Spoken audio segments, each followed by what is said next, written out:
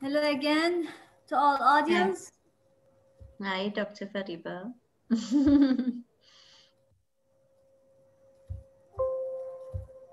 Hi again to all audience. Do you hear me, Professor Khan?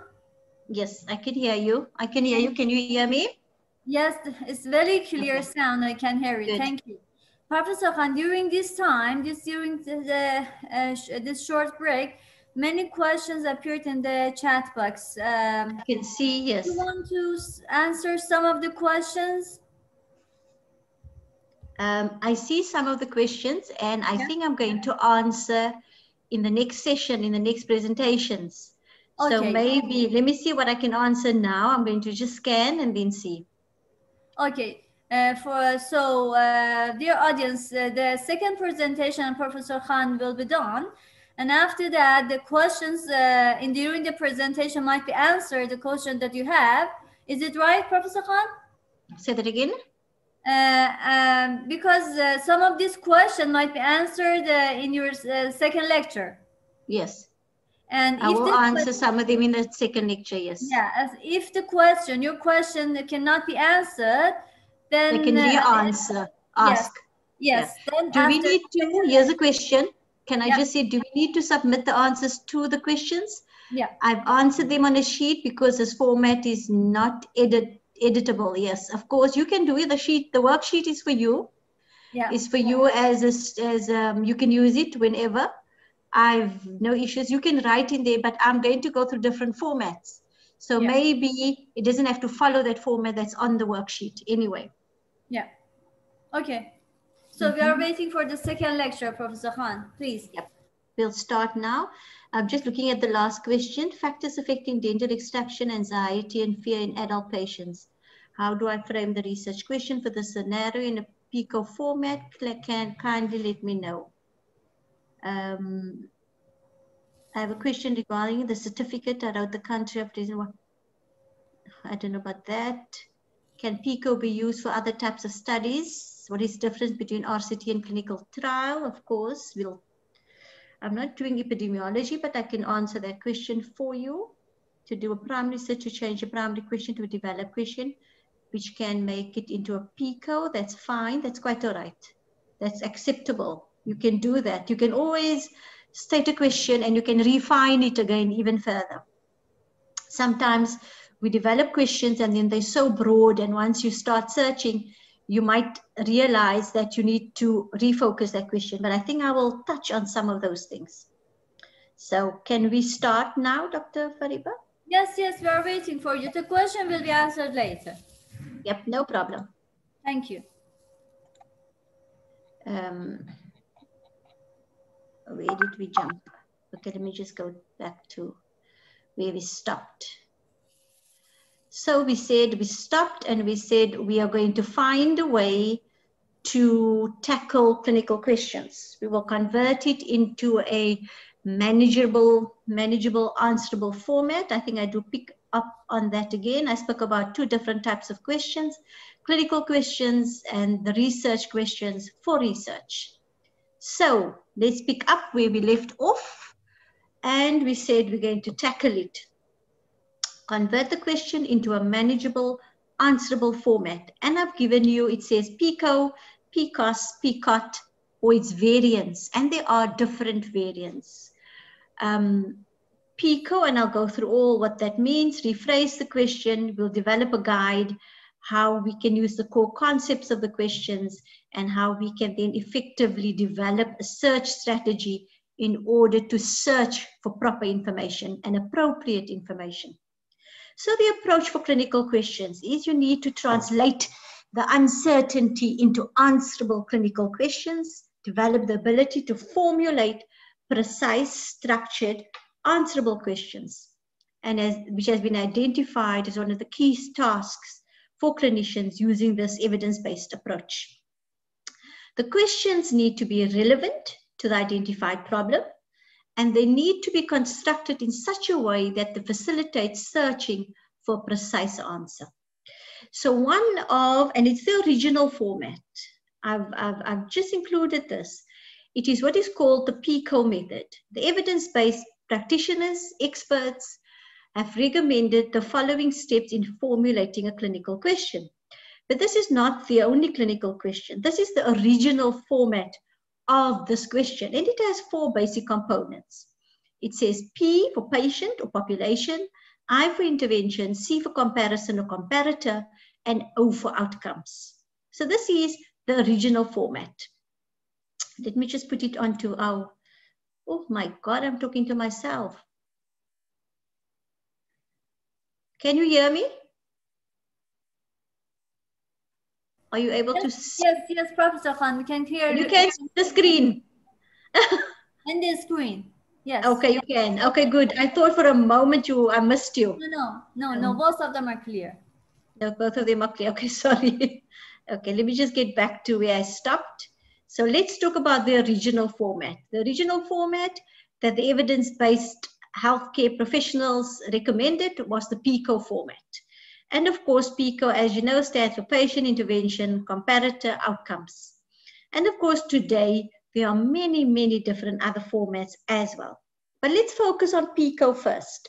Some refer to it as PICO, and that was the original name. Some have now moved on and they call it PICOS. They've called it PICOT. And I'll refer to those different aspects. Firstly, P stands for patient, problem, population. Who does this question relate to? Who's the people involved? The intervention, it can be a therapy, can be a diagnostic test, or can be any concern or issue. Comparison or comparator can be another intervention, another diagnostic test, placebo, or the standard care. For example, you look at the old form of treatment and the intervention would be a new form of treatment, and you want to compare those two. The outcomes, here you must clearly specify what is it that you are interested in. Are you interested in improvement in quality of life? Are you interested in a change in function of a patient? Are you interested in reduction of pain? What is it that you want to know? So that's the outcomes. These outcomes can also be classified into what is called primary outcomes and secondary outcomes. For example, I did a randomized control trial on patients with a shortened dental arch and different forms of shortened arches. And I said, some of them will have a denture and I will replace it up to the 7s, the teeth, and others I will keep it as a shortened arch, and I compared the two.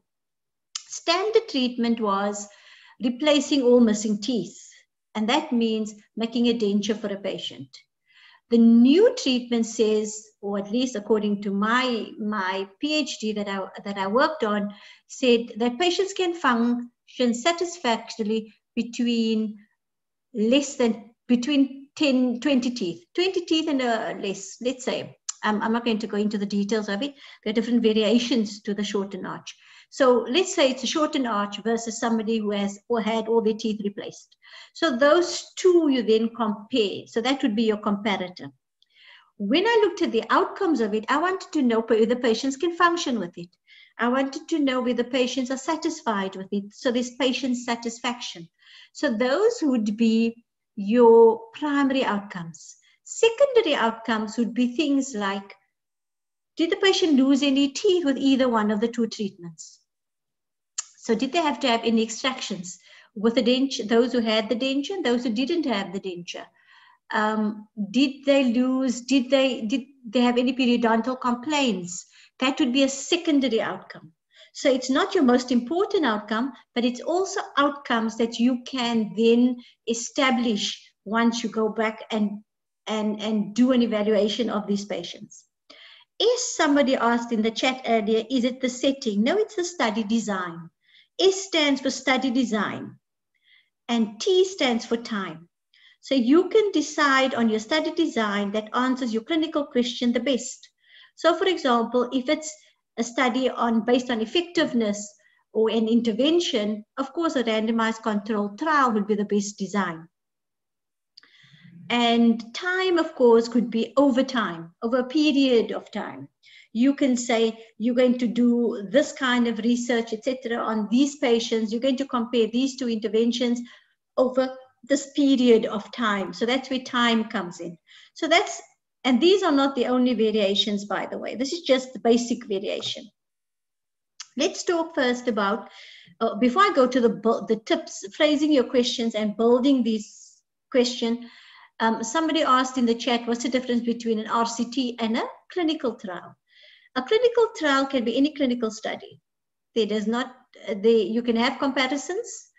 I think it's about how you accept people into your clinical study. Now, randomized control trial has a specific methodology, has a specific phase in it. It speaks about accepting people, randomizing people into your study, and then randomizing them into the treatment, into the intervention, or into the comparison or the standard care.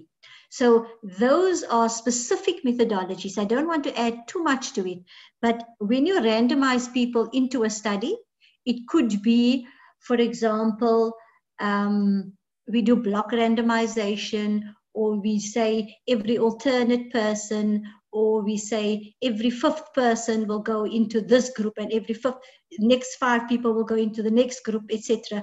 Randomization has a clear methodology. So if you want to know about how randomized controlled trials work, read up about that. A clinical trial is just any clinical study. Any clinical study where it's not necessarily, they've not been randomized into the study.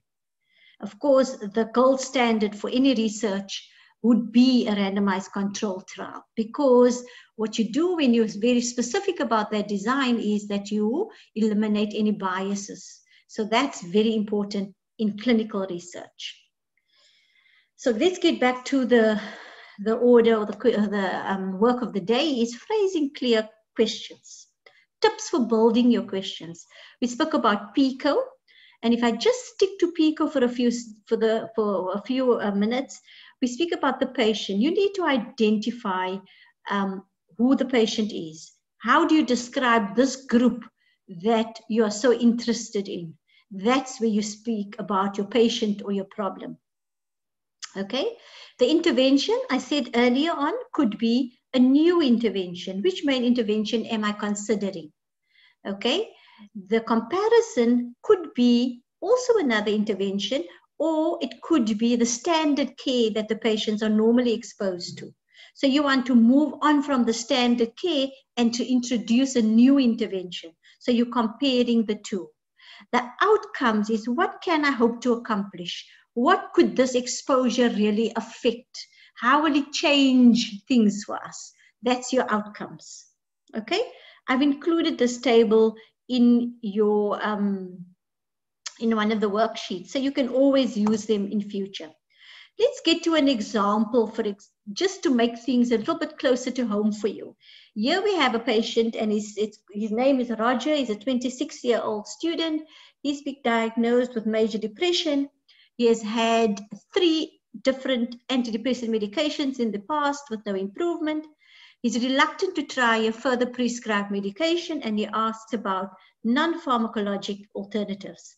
You've heard that repetitive transcranial magnetic stimulation has been trialed for treatment-resistant depression, but you're not sure if its effectiveness has been proven. You tell Roger you will look into this for him and get back to him. Now, this attitude or this approach that you've adopted is what we call an evidence-based healthcare approach. You get to find out what the evidence says about it. If I move on, just to look at PICO and what PICO says in terms of that clinical scenario. Now, we spoke earlier on about phrasing your question. So you turn it into you're turning your clinical scenario into a PICO or a PICOS. Now, we've had the clinical scenario. We know it's a patient with treatment-resistant non-psychotic depression. The intervention is the new thing that you're looking at is repetitive transcranial magnetic stimulation, and the comparison would be other treatments other than the intervention. No transcranial magnetic stimulation. Okay? The outcomes is very clear. You want to have a reduction in depression severity, or you want to put the patient into remission. So that's how you take a clinical scenario and you change it into a PICO. Okay, study designs, of course, you're looking at comparison, you're looking at an intervention, a new treatment, and you're comparing to other form. And of course, the standard the most appropriate design in this case would be an RCT, or you look at the information found in a systematic review of RCTs.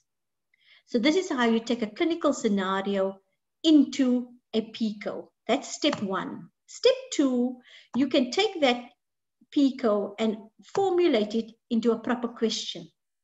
Okay?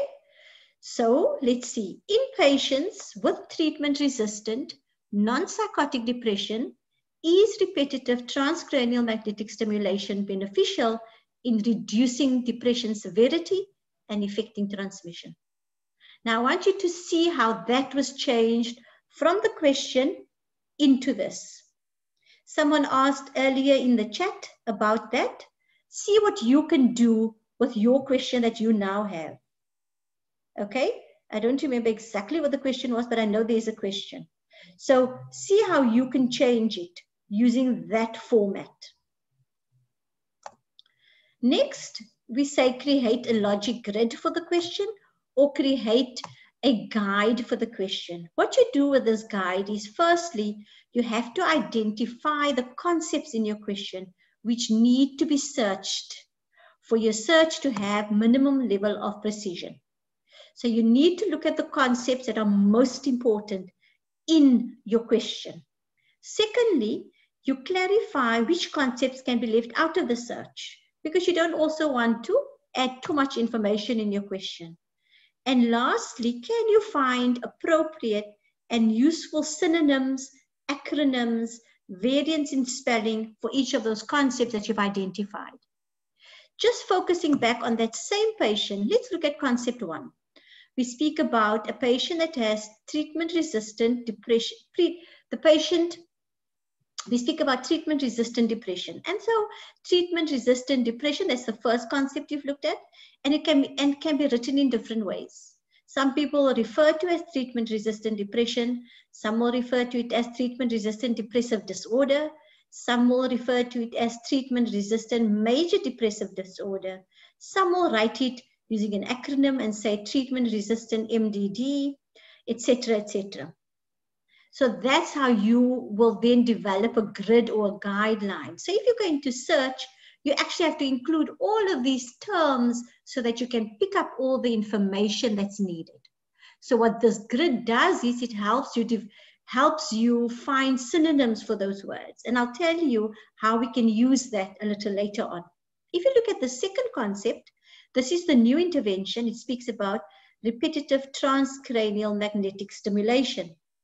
Repetitive transcranial magnetic stimulation can also be referred to as deep repetitive transcranial magnetic stimulation, or DTMS or RTMS.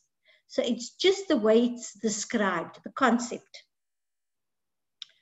If I look at, I can use exactly the same idea here and say, for example, I want to see all RCTs,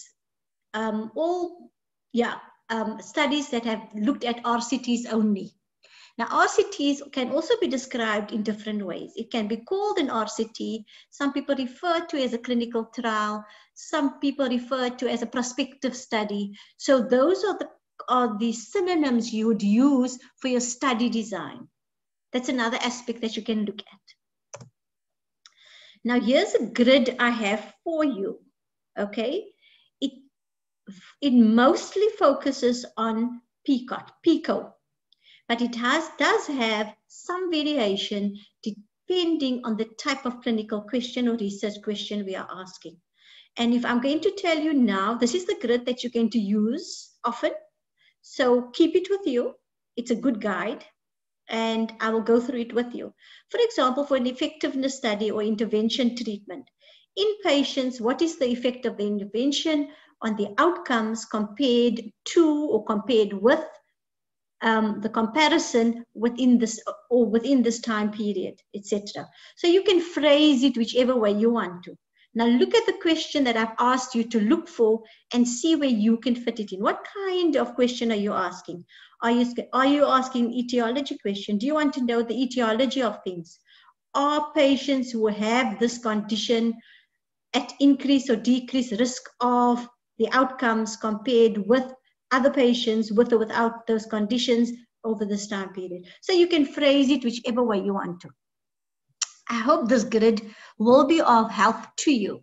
On the far right of this grid, we also look at this type of study designs that can answer your question. I spoke to you about the different clinical questions earlier on. Here is just a framework to phrase those questions, the approach of it. Of course, it's not set in stone. There can be variations as well. Okay? So if there are any questions related to this, we can speak a little later. Next, we're going to look at the design to answer your question, and I've already referred to some of this in the previous slide, where I said your therapy question, you look at RCTs. Your etiology question, you can also look at RCTs or cohort studies. Your prevention question also looks at RCTs.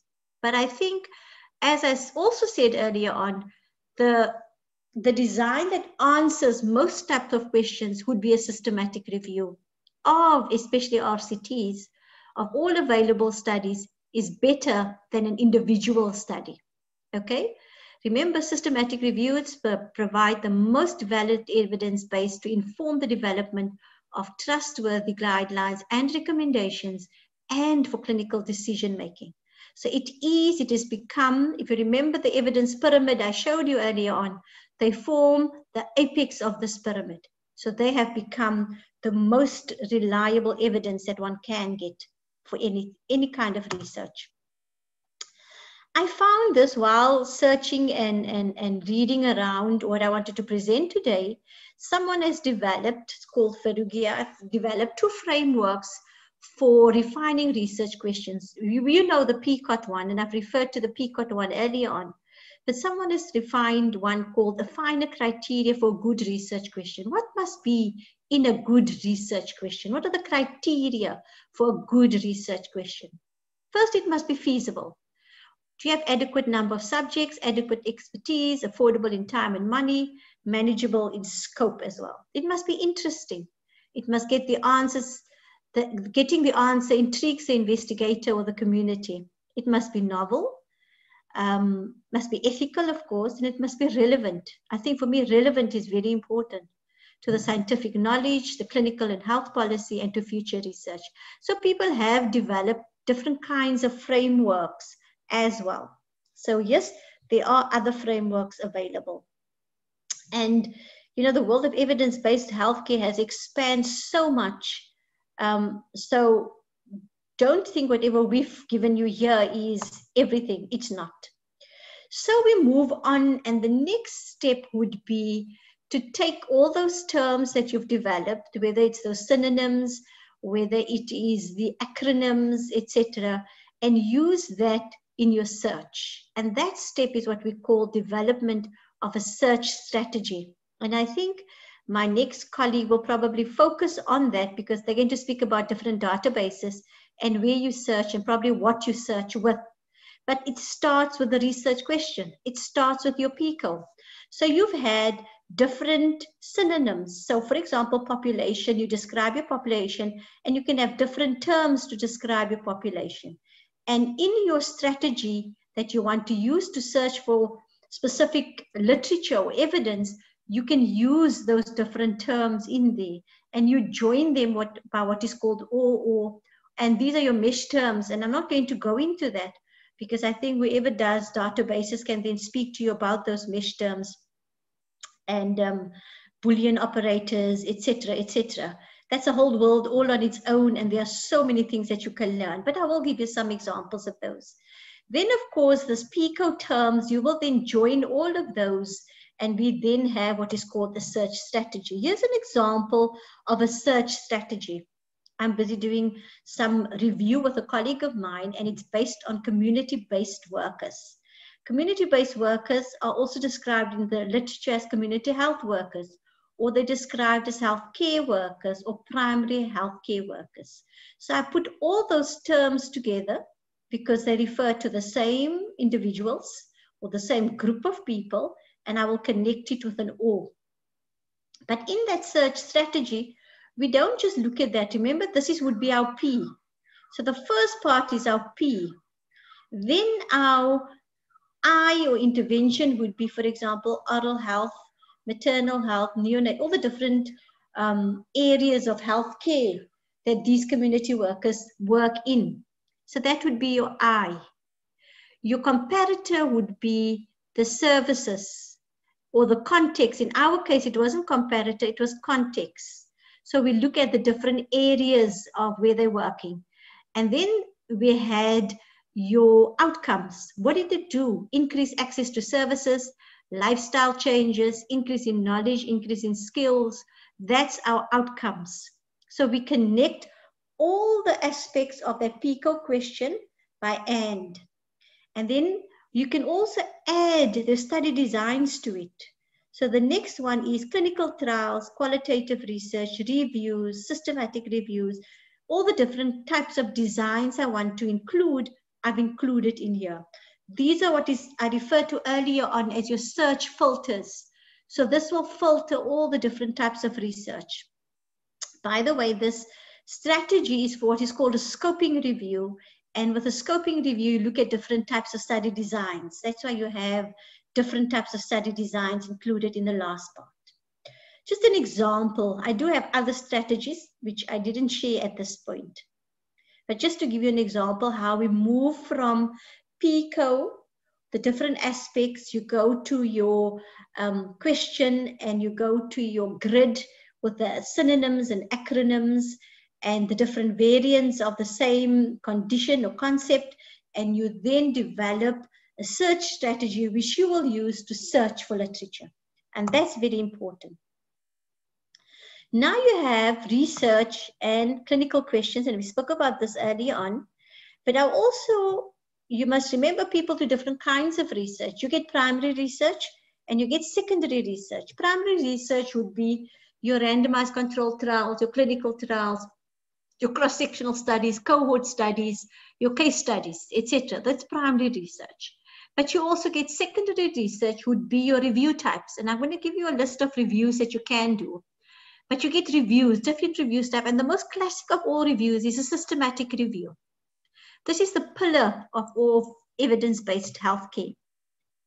Traditionally, systematic reviews used to assess the effectiveness of health interventions by critically examining and summarizing the results of RCTs only. But of course, systematic reviews have evolved over the years. Today, you can do a systematic review of only qualitative research. Even in education, people can do it. So you can do different kinds of research, different kinds of systematic reviews. Of course, we said the most effective or the most common one was the effectiveness one. And because these systematic reviews have evolved over the years, the criteria to do these have also changed and has become more rigorous. But I think the fundamental issues primarily relate to the type of questions that's being asked and the type of evidence used to answer those questions. So there are, of course, different types of reviews at this stage that I want you to know about and that you must acknowledge. So in terms of systematic reviews, the question is, and somebody has already referred to that earlier on in the chat where we said, can we force all clinical questions or research questions into the PICO format? Of course not. It's really impossible. And so you get different formats for it. We know what a systematic review is and how robust that kind of research is. But there are other different types of reviews and synthesis research as well. And if you just look at this list, a systematic review, of course, can end up just being a narrative synthesis, or it can include a meta-analysis. But you get things like a variation to the systematic review would be what is called the rapid review. It has all the steps of a systematic review, but it is not as rigorous or as extensive as a systematic review, but it is almost like a systematic review. Then you have one that I'm pretty familiar with at this stage, is called a scoping review. I've done a few of these and I tend to force my students also to do it, but there are certain criteria set for these, but you also set research questions for these. And of course, then there are other types as well, and I'm not going to go into this, but this is what you call synthesis research or secondary research. It is based on primary research that has been done already. So let's focus on different formats that you get for systematic review type questions. So the most common one we said was the effectiveness systematic review. And here you can use the PICO format, but of course there can be a variation to that as well. So you get different types of systematic reviews, as I mentioned to you earlier on. Some of those would be qualitative reviews, and they answer most of your why questions. And of course, you can't force it into a PICO. So you can have a focus on population, but you can have what is called phenomena of interest or your context. You can change that. If you look at costs or economic evaluation, you can change that PICO into what is called PCOC, for example, population intervention, comparator outcome and context. The prevalence studies or prevalence systematic reviews or incidence systematic reviews can look at COCOPOP, condition, context, and population. So your question format changes according to the needs of your research and what it is that you want. Okay, so there's a reference for you at the bottom if you want to read more about these. I think I'm just mentioning a few more comments on this, but there are variations to these as well. Again, I said the effectiveness systematic review is your most common type, and it assesses the effectiveness of an intervention with one another. And here again, you need to establish a specific focused question that can be utilized to define search terms, inclusion and exclusion criteria. Nowadays, it's possible that almost any type of question can be subjected to the process of a systematic review. Okay, it depends what you want to do. It should be, I think the research question, what it does for you is it provides operational framework for your review, whichever type of review you're going to do. I think when you do a systematic review, you also need to look at, you need to have a critical eye when assisting publications identified. And I'm saying this because we spoke earlier on about clinical questions. And clinical questions, and I said to you, the most valid evidence would be from a systematic review. But at this point, I want to throw in a little spanner in the wheel here with you and say to you, be very critical when you look at evidence that says to you it's a systematic review, because not all systematic reviews are following the strict criteria for systematic review. Researchers would like to do this kind of novel research, and so they've all become involved in conducting systematic reviews. But if you critically appraise those, or you critically analyze those systematic reviews, many of them have a lot of faults in it as well. So be careful when you say, oh, I found this evidence from a systematic review. Be careful that you know what you're looking at and what you're reading.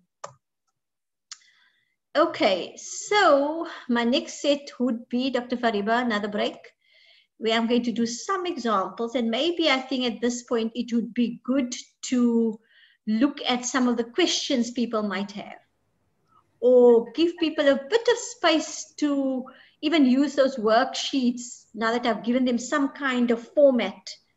If there are any new questions. Professor Khan, your presentation was really useful and informative. Do you want to have a look at the questions? If any has the questions that the question has not been answered. Yes, here's one at the bottom. It says, I can write the question again. Yeah, yes. And they can let them ask questions. That would be the better way. I guess secondary outcome does not necessarily have to be a negative outcome. No, it doesn't have to be a negative outcome. It doesn't necessarily have to be a negative outcome. I agree with you on that one. It can be good. It can add more to your research than it just being a negative outcome.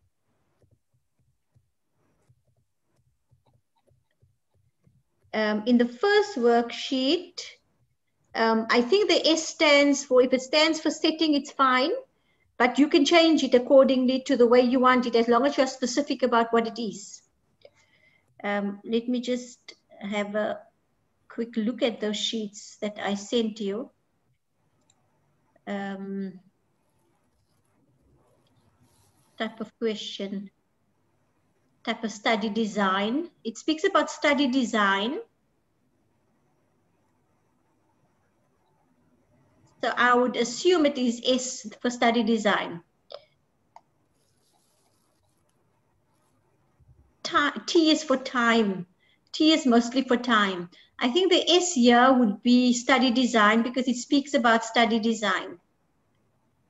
Pico format, type of question, and then it says identify the type of study, and it gives you different study designs at the bottom. So I assume it speaks about study design.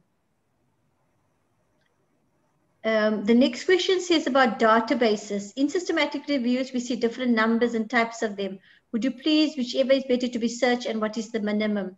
Oh, that is a loaded question. That is a loaded question.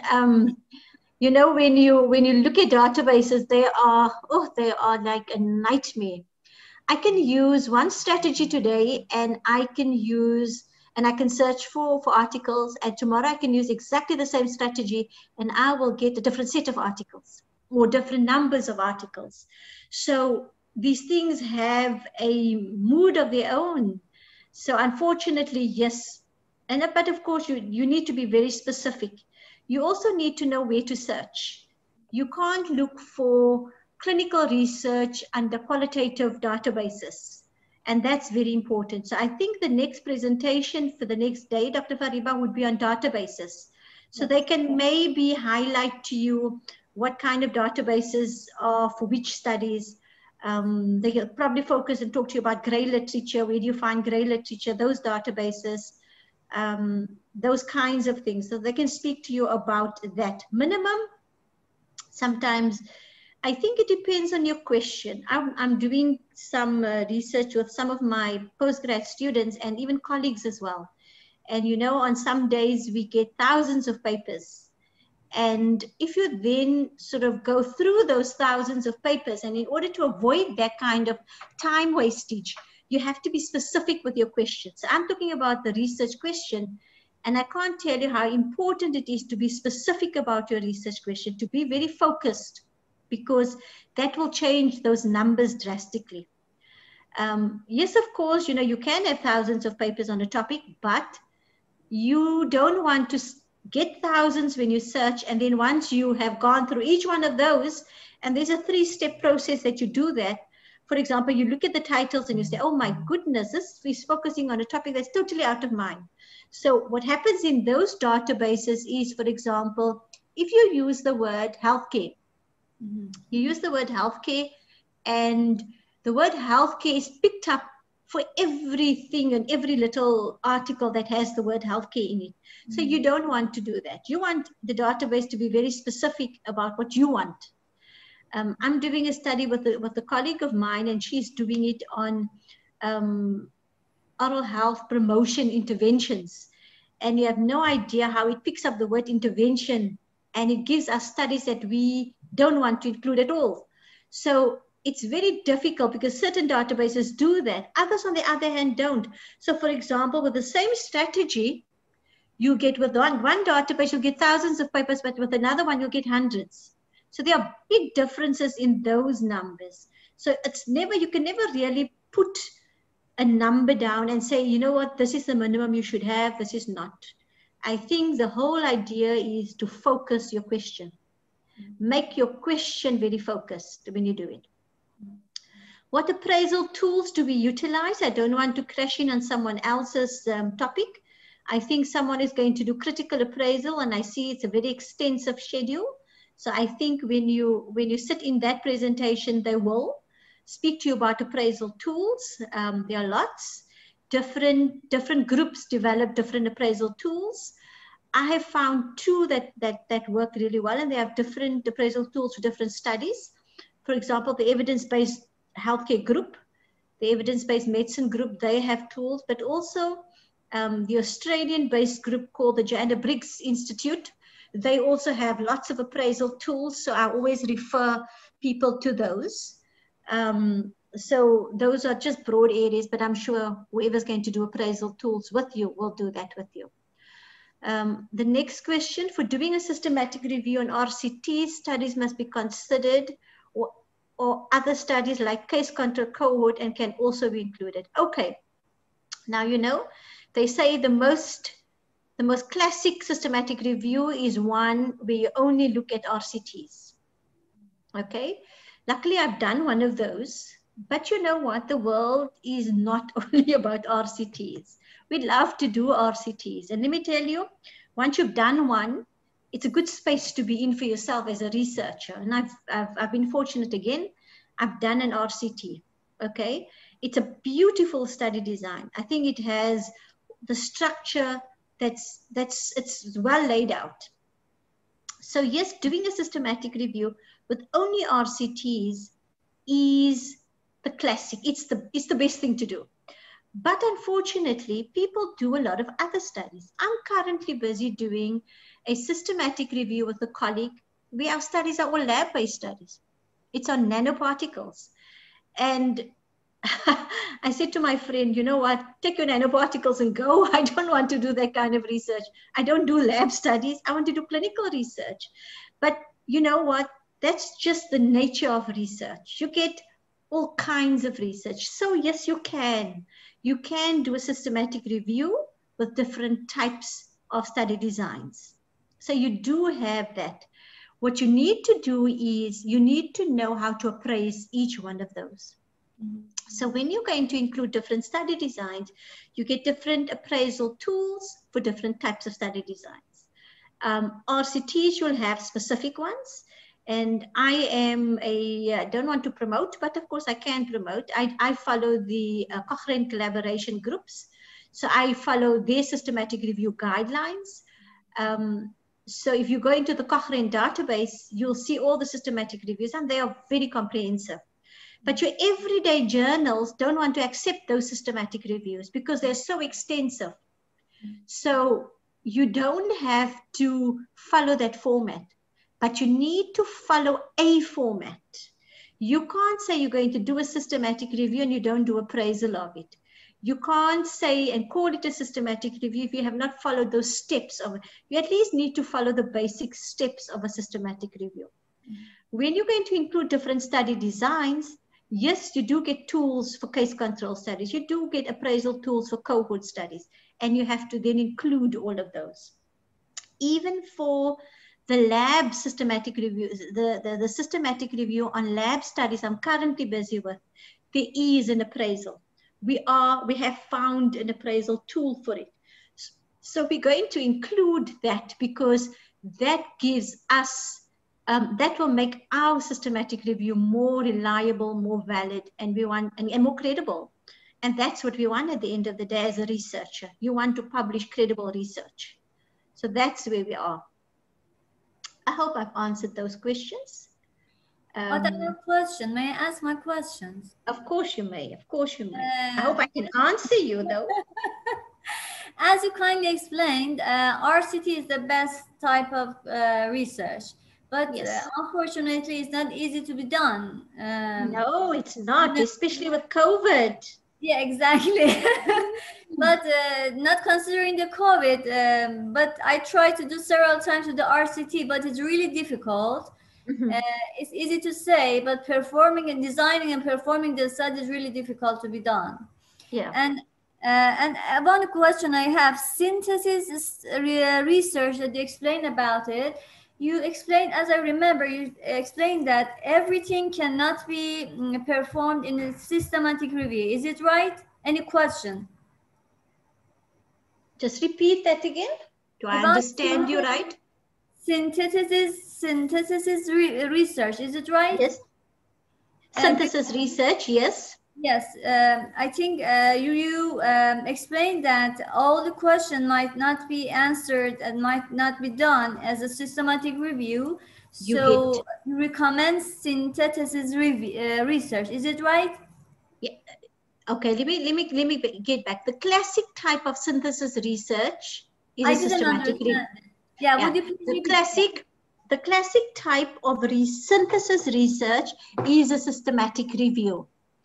But that type of synthesis research has evolved. So now you get different types of synthesis research. So you get different types of reviews.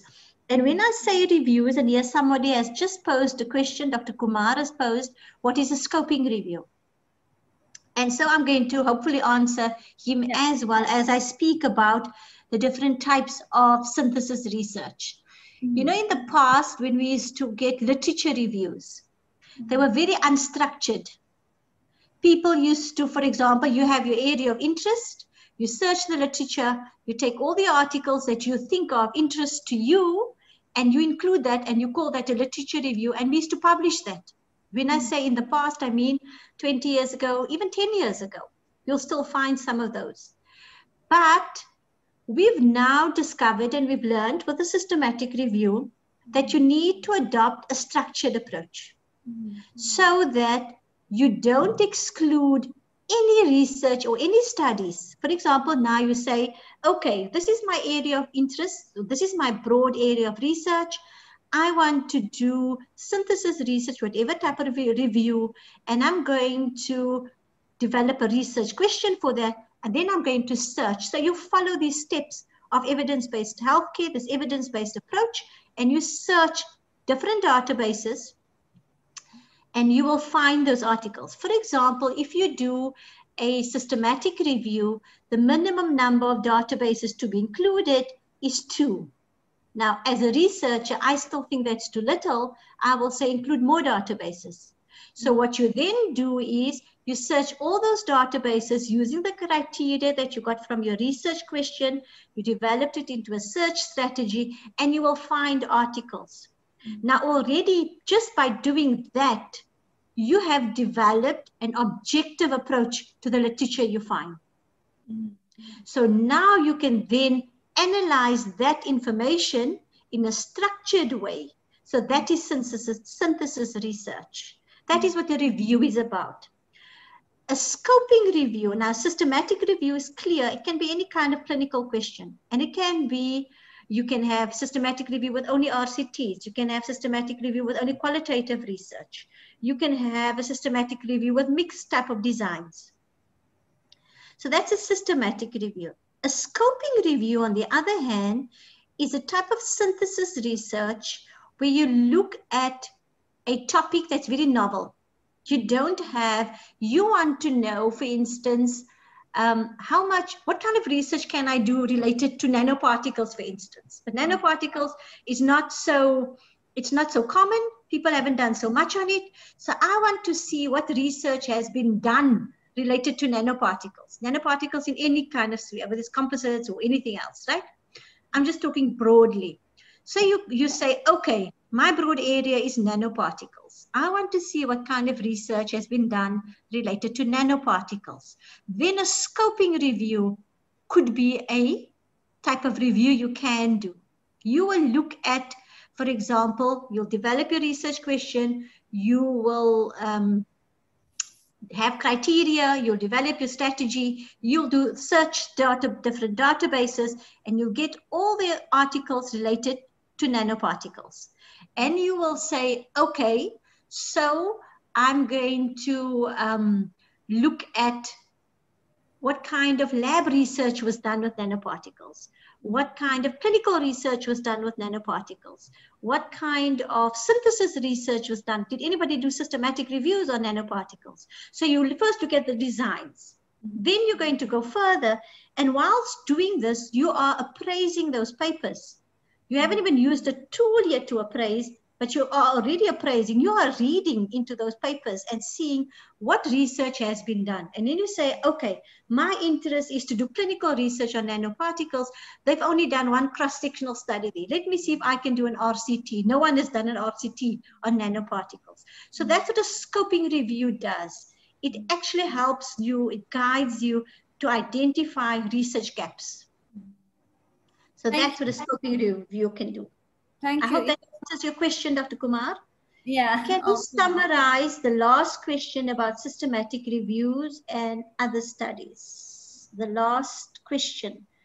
Can you just, which other question are we talking about now? Which last question? I don't know where we are.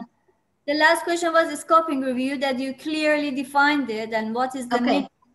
And he or I think I answered. Did I answer? I can't say the name. Sorry. Yeah. My apologies for that. I hope I answered. If I didn't, please rephrase. Then I can answer. Any other questions? Apparently, you answered all the questions that has been written. Okay, good. Read it one by one. Thank you for that. I appreciate it.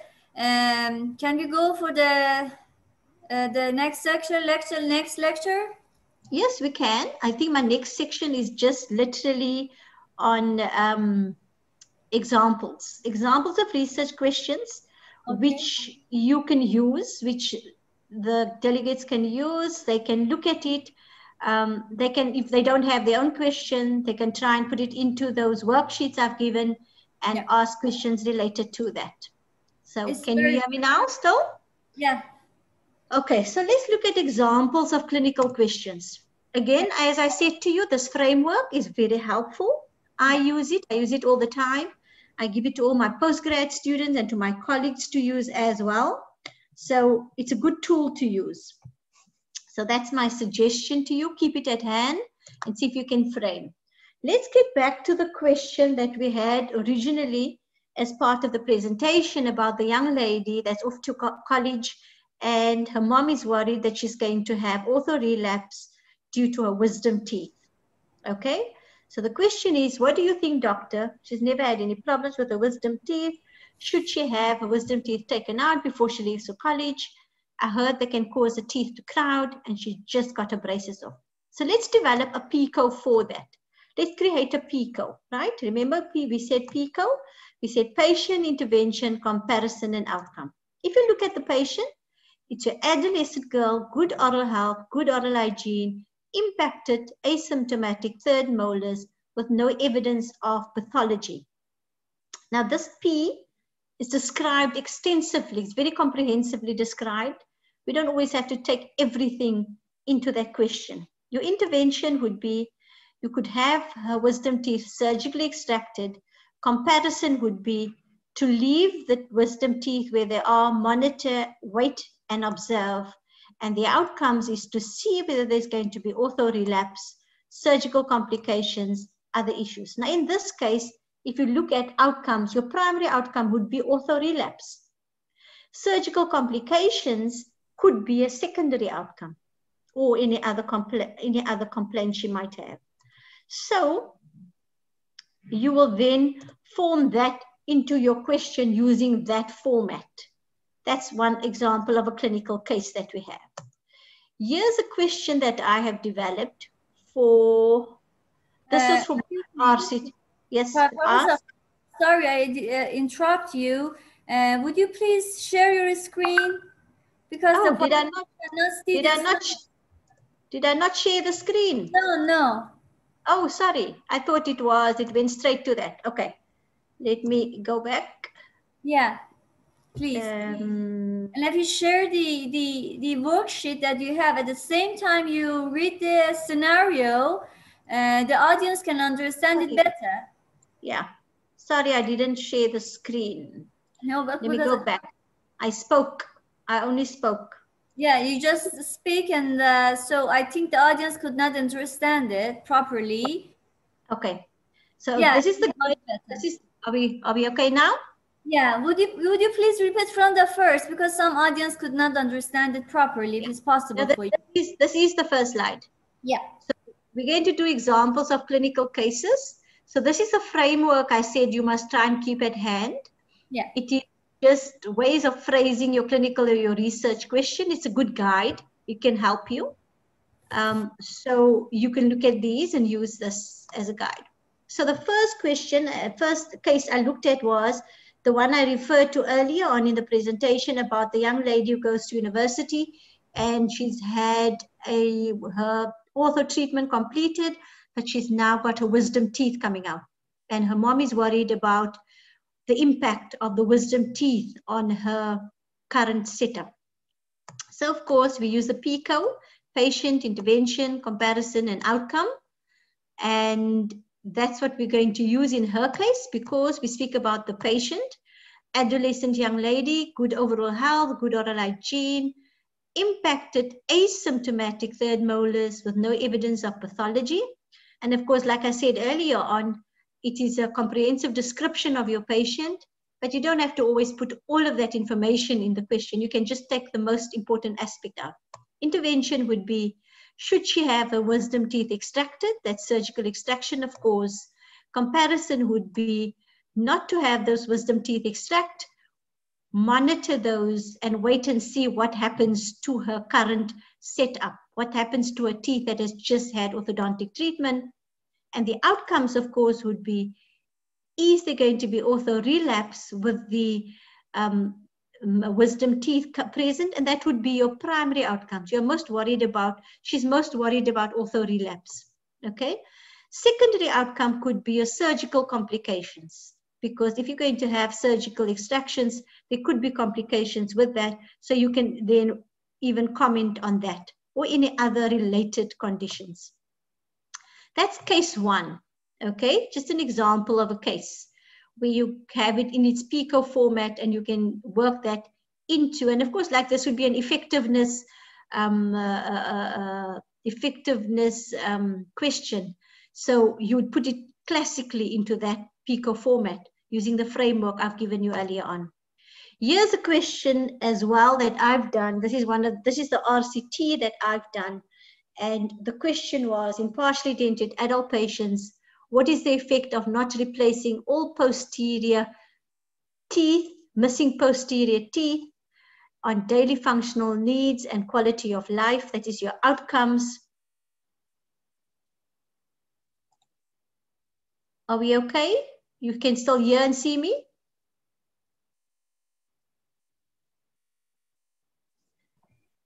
Yes, Dr. Khan, we have your video. Okay, good.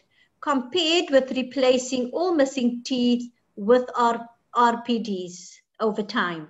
Okay, so that was the research question for my randomized control trial. Next, now what happened? Okay, that's example 2. Okay, example 3. Here's a question for you, and you can see if you can answer it and see if you can put it into that classic format. We have a diabetic patient that presents to your clinic requesting a scaling and polish as she was experiencing some pain on her lower gums. On intraoral examination, she presented with signs and symptoms of ANUG, acute necrotizing ulcerative gingivitis. You decided to prescribe metronidazole for 5 days and informed her that you would complete a scaling and polishing once this infection has resolved. She then speaks to you and she says to you, she wants to know if you can't just give her the new mouthwash her husband told her about. So here you have your patient, diabetic, that's your P, the outcomes, you want to have resolution of the ANUG, you have your normal standard treatment, which is your metronidazole, and you have your new intervention, the new mouthwash. So you can fit that also into your PICO. Example 4 would be patients with a severely resorbed lower ridge, generally experience pain under the lower dentures. You wonder whether the application of a rubber base to the inner surface will reduce the pain experienced by these patients. So you can put that into that format as well. Okay. Last example here, just to take you out of dentistry, for example, a patient, a smoker of more than 30 years has come to you asking about something unrelated. You ask him if he's interested in stopping smoking. He tells you he's tried to quit smoking unsuccessfully in the past. A friend of his have successfully quit with acupuncture. However, should he try it? Other interventions you know about are nicotine replacement therapy and antidepressants. So you can take any clinical scenario and put that into your format and search for the most appropriate literature. Okay, here's a few examples of review research questions. Here's one I'm currently busy with, and we've tried to put it, it's not necessarily your classic PICO because the C is not your comparator, but it's the context that we're busy working in. And the question we said was, how successful are programs delivered by community-based workers in improving health outcomes in community settings? And here your population would be your community-based workers. The I or your intervention is your program. Any kind of healthcare program that the community-based workers are involved in. And the context, of course, is healthcare sector. The outcomes, increase access to services, lifestyle changes, etc., etc. So you can list your outcomes, whichever outcomes you want, okay, that are most appropriate to answer your question. So there's another format for you. Here's a few more questions. I'm busy with a digital workflows review, just to identify the research using a partial or complete digital workflow. So you can imagine that question can be transformed and written very differently because it focuses on two big areas of digital workflow, partial or complete. Then we have another one. What are the oral health behavior change interventions that are effective in improving oral health behaviors in 8 to 18-year-old children during oral health promotion? And let me tell you, with this review, gosh, it was a pain to search certain databases because they were giving you thousands of unrelated, as I said to you earlier on, unrelated articles for this review. So it was difficult to search. So some of them are not that easy if you know what I'm talking about. Here's one very closely related to the space we are in. And I did this review with colleagues of mine in my department about the infection control and transmission measures that can be identified and inhibit the spread of SARS-CoV-2 or COVID-19 in a dental setting. And the unfortunate part with doing reviews in, and this is a scoping review, of course, because there's not a lot of primary research. Primary research is only coming out now. From the time we submitted this review to the journal to the time the reviewer sent me comments, I could have updated the search because there was primary research at that point. But initially when we did the search, there was nothing that we could find because, as you know, COVID was something that none of us were faced with in the past. So yes, that's where you want to classically do a scoping review. Here I have one, the nanoparticle systematic review that I'm busy with. Does silver nanoparticles inhibit the growth of Candida albicans in dentures and denture liners? And then we established a PICO for that one. And this is what you would call your effectiveness systematic review. Okay, so there's another example that you could use. In another one that I've used, I think this was the question, the effectiveness systematic review that I've conducted, and it's been published a few years ago already, to identify and analyze clinical trials which could compare functional outcomes of prosthodontic interventions used for treating shortened arches versus unrestored shortened arches in partially dentate adult patients. So this question, we also classically use the PICO format. Yeah.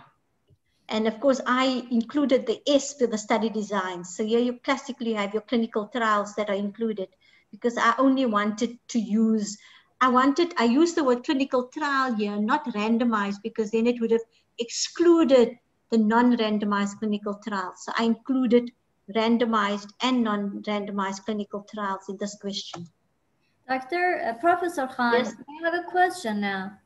Ask, please. Please ask. Sorry, thank you. It is not my question. It is this question is from one of our lecturers for the next sessions, yes. from Professor Ahmed Reza Shamshiri. In the start of your lecture, this question was written, and now I read it because it's related to the PICOs. Yes. Professor Shamshiri asked that in the first worksheet regarding PICOs, is some references S stand for setting. Example in clinic or in hospital. Dr. Fariba, I answered that question earlier on. Okay. I answered it. I did, okay. Yes, I did. Okay, thank you. Yeah, thank you. I did. I went back to the worksheet and I can do so again after we've completed here. Then I'll do so again to show that the S is for study designs, because on that worksheet, it was specifically for study designs. Okay. They didn't speak about settings. And the settings would refer to the context. Yeah. So it would be, if you look at the systematic review questions, and once you've looked at this presentation again, you'll see the systematic review questions speak about context, not settings. Okay, thank you. Yeah. I'm sorry. No problem. Yeah, no, it's okay. Then here's one. Oh, yes, here's a research question. I did what is called a overview of systematic reviews as well, and it's published as well, where it also has a particular methodology. It's also synthesis research, but what I was looking at is only systematic reviews related to a particular topic. And then I synthesize that. And the reason you do that kind of research is to strengthen the evidence for any kind of review. For example, you have your evidence, your primary research, then you do a systematic review and you say you've now looked at all the primary research related to that topic and you've synthesized all of that. And so it can either strengthen the evidence for that topic, and so you can do that. So you do a systematic review. But then you can do on top of that research, I almost, my colleagues laugh when I say that is the third step in doing synthesis research. But it's just secondary research, don't worry. So it is looking at systematic reviews and strengthening the evidence related to a particular topic. So what I've done here is I've looked at all the different types of, all the different systematic reviews related to shortened arches, and I've combined that, and that also then speaks to strengthening the evidence. Another type of review that does that would be what is called an umbrella review. It also does that, strengthens the evidence related to it.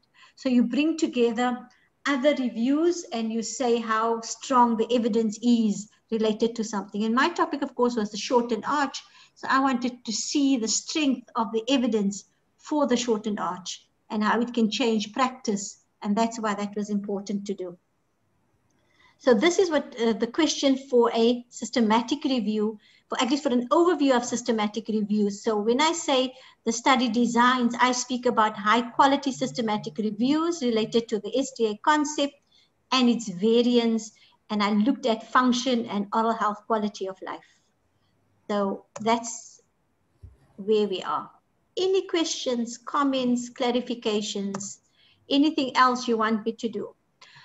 We'll speak about that. Lastly, anybody wants any information from me, that's my email address for you. You're most welcome to contact me.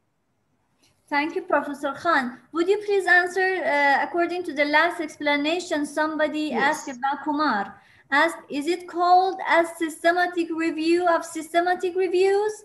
You explained just now about the shortened dental arch. Are some such articles published? I'm sure they call it systematic review of systematic reviews, but you know, if you call something a systematic review, it must follow the guidelines of a systematic review. When I did an overview of systematic reviews, it was a similar methodology because your research question is the same, your searches are the same, you develop a search strategy for it, your searches are the same, you also have, but you must have a certain number of databases. So for example, if you're going to look at an overview of systematic reviews, you need to have at least 4 different databases. You need to at least minimum use 4 different databases to search for appropriate literature. So yes, they do. So I'd be careful. Those are like one of those where I would say, check what kind of systematic review it is, because everybody wants to do a systematic review, but are they following the steps critically for a systematic review? So be careful when you do read those. Because it says it's a systematic review, can you trust the information coming out of there? Nobody wants to downplay or downgrade anybody else's research, but unfortunately there are people who are haphazard about those things. So make sure it has all the features in it before you accept those outcomes. So yes, of course, that's important. Yeah. And any other questions? Yeah. Surgery first, orthodontic approach versus conventional orthodontic approach. Systematic review of systematic review. Yeah. I think it is. It is the Yeah, same. Yes, same comment that I have. Yeah. We have, for doing reviews, can we conduct surveys and based on that combine the results with earlier published results? It depends what kind of review you want to do. Like I said, a survey is, for example, a cross-sectional study. If you're going to do a review, you want to maybe include all mixed designs, then of course you can. Yes, of course, you do register systematic reviews before you conduct them. You can register them with Prospero. You can register them with the Cochrane database if you want to do a Cochrane systematic review. I did write my email address. Yes, please. Yeah, somebody asked I did write it. Yeah. Because your last slide was disappeared very soon. Yeah, no, that's fine. I wrote it there twice already.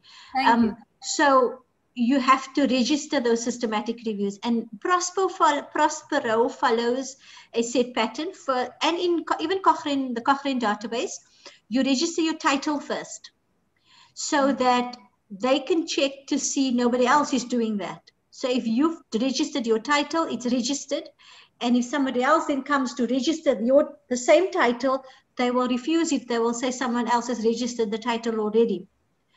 And even if it's similar, they won't take it. They won't accept it. Yes, you have to register your protocols, especially for systematic reviews, because when you publish your paper, the journal also wants to know whether you've registered your systematic review.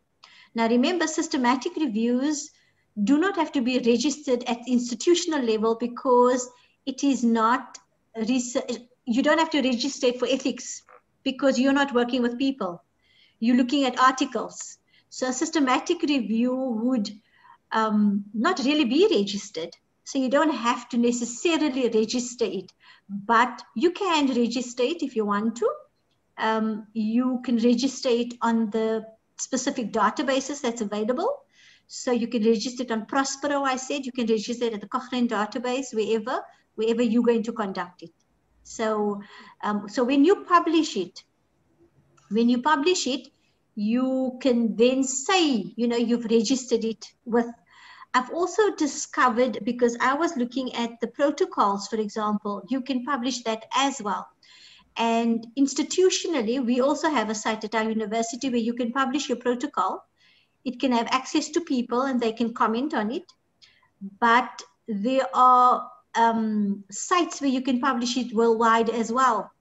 The name of the site has just gone out of my mind now, but I've discovered the site when I was looking at where I can publish a protocol. I've now submitted a protocol for a systematic review where you publish the protocol as well. So instead of just getting one publication out of a systematic review, you might get two. So you can do that as well. Professor Khan, somebody asked, would you please write the address of systematic review, but you explained that you have forgotten, unfortunately, the name of the address and the address of the Cochrane database. No, yeah, these are the two sites. These are the two sites where you can register a systematic review. You start with the title, and Prospero, you have to have your protocol in place in order to register it. But there are other sites as well. Maybe I can share that with you at a later stage, Dr. Fariba, and you can share it with a group if they're interested, or maybe I'll put it on the WhatsApp group if I find it. Yes, because you do that. Yeah. Yes. So any other questions related? We've done the research question, we've done clinical questions, we've done the formats, we spoke a bit about reviews. Any other questions I can answer? I'm at your service for now still. I don't know till what time are you going? The topic is difficult. If I want to have some question, I should hear hear your voice again and again to understand it properly. And then ask my question. No, of course it is. The topic is it's not easy. No, not at all. And once you've done it a few times, it's easier to speak sometimes about it, but once you've actually done it, it shows you different things. And this topic of systematic reviews and research questions, they evolve all the time. They evolve all the time, and there are so many changes that you have to be aware of. So I can tell you something today, but in the next year there might be other changes. Yes. I'm busy doing scoping reviews, and yesterday I discovered, oh my word, you can critically appraise a scoping review, and yet the initial aspects of a scoping review, they said you don't have to critically appraise it. So, you know, there are different opinions as well. Yeah, exactly. Professor Khan, before I read the next question, several audience asked for your email address. Would you please write? I did. I typed it twice. I typed it twice in your chat. So if they go up on the chat, they'll see it there. But I didn't see it. Would you please repeat again? And then we go to the last question that is now written. Thank you. I appreciate it. No problem. No problem. Thank you. Not the 5. Sorry. Oopsie. I don't know where the 5 came from. uwc.ac.za. iscan@uwc.ac.za. There we go. So yes, of course. Is it right that when you haven't written on a subject, you can't do a systematic review on such a topic or subject? I'm not so sure what that is. I don't know where that comes from. No. Nobody says you can't. Nobody says you can't. You can choose, you know, and we say this, and COVID has actually pushed us to this level where we had to say to students, you can't do primary research because you can't see patients now. So the best way to do, even for your masters, is go do a systematic review or go do a different kind of review. I offer different reviews because I know the different reviews. Not everybody it's not everybody's interest. So yes, you can do a systematic review. So it became an alternative for people to actually do a systematic review instead of primary research. And let me tell you, it is no easy thing to do. It takes you more than a year to do. It can solidly be a systematic review for a master's degree. So you can do a systematic review for your master's. And no, you don't have to have been able to write on the subject matter before. You can find any area of interest and say, okay, you know what, I've looked at this and there's so much primary research here, but there's no systematic reviews on it. I've had a student of mine, and one of somebody that commented earlier on sounded almost like but I've had a student where she had to do, we're busy with research on implants, and she then searched for systematic reviews on implants, and she found lots of systematic reviews on implants. And so, you know, there's subject matter out there. You just need to search for it and see what there is. And if there isn't, then you're allowed to go and do that systematic review. Nobody can stop you from doing it. Okay, thank you. Any other questions? The last question is that your email address still is not visible, and I cannot see it as well. It's privately. It says privately every time. You told that several times in it, but we could not see it. I have no idea. I'm typing it into someone else's word, into someone else's. Okay, I tell you what we do. Let me go to chat. Yeah. But it's against someone else's name. Send to the chat. In the chat. Send to everyone in the meeting. Okay, I think that's what it is. It goes to someone else. I don't know where that changed. That wasn't me. That's why they keep asking. Can everyone? That's for everyone. Thank you. Just now it is observed. Everybody can see it, and I can see it as well. Thank you. It wasn't me. It was anyway. Okay, now there we are. Yeah, 2 days. Many of our audience are students. So they students, okay. Yeah. And the topic you present is really difficult, even for me and even for many faculty members. So I'm still learning. Don't worry, I'm still learning. And still, I need to, as I told you, read it several and hear it several times in order to know and understand it properly. And somebody asked that whether this presentation is recorded or not. Yes, it would be available in the website. You can have an access to it later after it is prepared and listen it several times. Any sessions is recorded, as also it depends on the allowance of the lecture, that whether it is allowed to be recorded or not. But as far as I know, all the lectures are recorded. You may share it with me. You can share it with me. Yeah, sure. I will do it. I will do it. Professor Khami, please. Any other questions? Yeah. Which website? They're asking you which website is it on? In the booklet, the website of Tehran University in the International Affairs has been addressed, and the audience and the participant can refer to and have an access to it. Professor Khami, if you have any advice about this issue and this question the participant have, would you please explain about it? Yes, the address has been written here, Tehran University of Medical Science. You can see it, save it, refer to it, and you can have an access to the recording of the lecture, of all our lectures. Is there any question that participant and audience have? And before finishing today's session, we can... Okay, may I just add a comment, Dr. Mutawassilian? Yes, please. I hear you. Yes, okay. Once again, thank you. I want to thank also Professor Khan for the nice lecture and how she could cover this important topic. As we can now see the feedbacks, so many of the participants, they are saying that it was a great lecture. But just I want to say to those who might be, because as Professor Khan nicely said that we don't know about the knowledge levels of our participants, and we have many participants, so and they are not at the same level. Mm-hmm. So for those who might have some more questions or maybe need some more information to completely understand the lecture by Professor Khan, I just want to say that, as I told in the first session, that we have a spiral design for our course.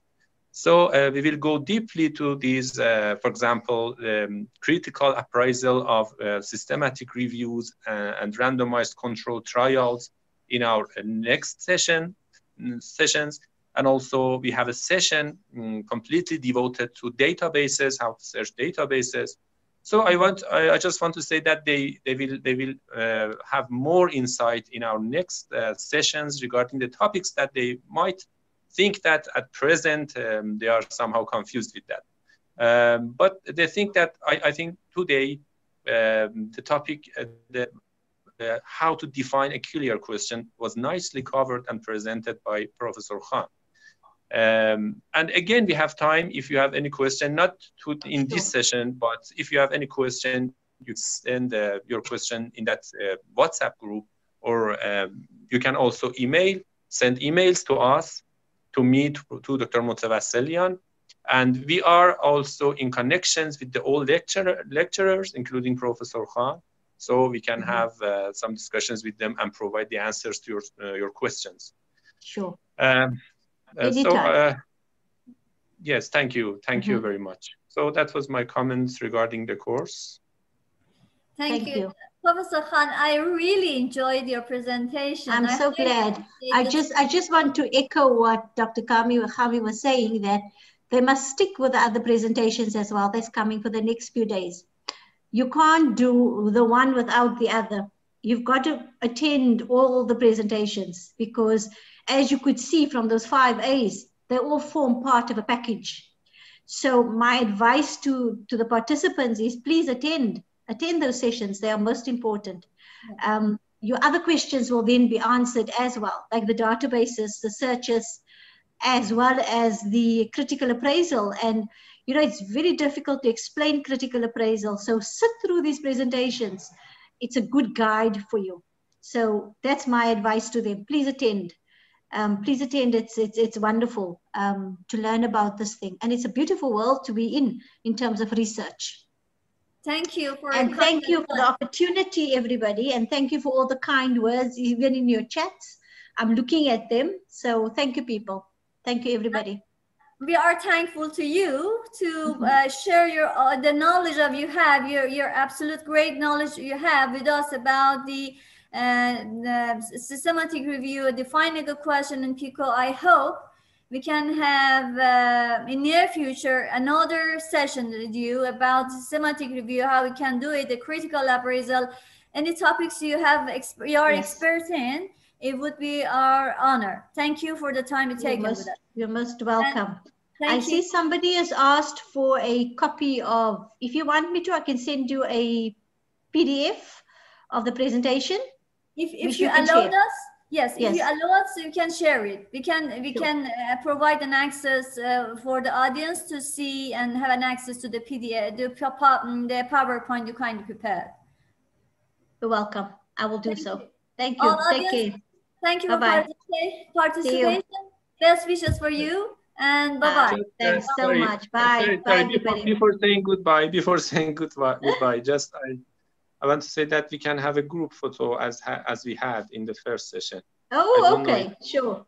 Great. Yes. So please, if all the participants, those who are willing, please just turn on your cameras, and then we can have the group photo. Sure.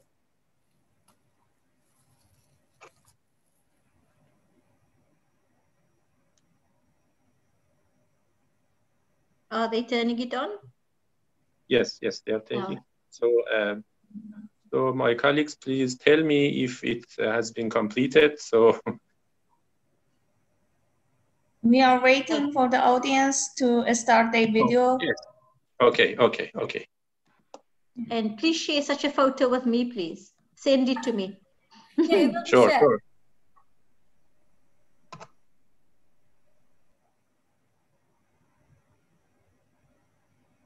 So if you're ready, we're gonna to take a picture. Yes. Thank you.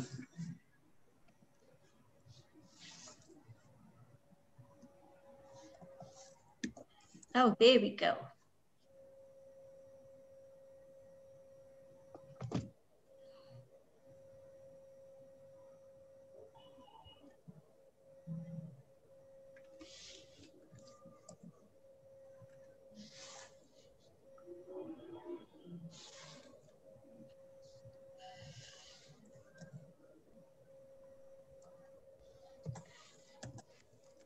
Yes, that's it. Thank you. Okay, thank you very much. Thank you, I appreciate. Okay. Thank you. Thank you all. Thank you for all. Thank you all. Bye-bye. Have a nice time. Bye-bye, everybody. Bye. See you for the next week on Wednesday at 2 p.m. at local time of Tehran. And you should change it to your local time of your area that you reside in. Best wishes for all. Bye-bye. Professor Khan, thank you. Bye. Bye, Fariba. Bye-bye, dear. Thank you.